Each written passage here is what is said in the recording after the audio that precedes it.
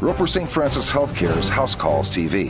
The summer season means a lot of outdoor activities and allergies. Dr. Elizabeth Majeski highlights the most common allergens, the symptoms, and the best treatments for relief. Summer allergies are more commonly associated with your grasses. People notice that they have a lot of trouble when they're cutting the grass or when they are participating in summer sports. If over-the-counter remedies don't control your sneezing, runny nose, and itchy, watery eyes, your doctor can provide more options, starting with allergy testing. We just scratch your back with a drop of the allergen from the different grasses.